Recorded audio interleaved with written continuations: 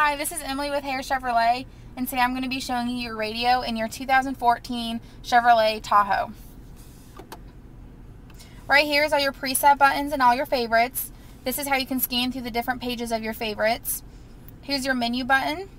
And then over here, available with only XM, is your category button, how you can search through all the different types of categories. And then here's how you can change your fade, your bass, and your treble. Here's your CD player. And then right here is your button, how you change the clock and the date. And then here's the band button. And this is how you're going to change through your AM, XM, and FM. And then over here is your CD and auxiliary if you have an auxiliary output plugged in. And there you go.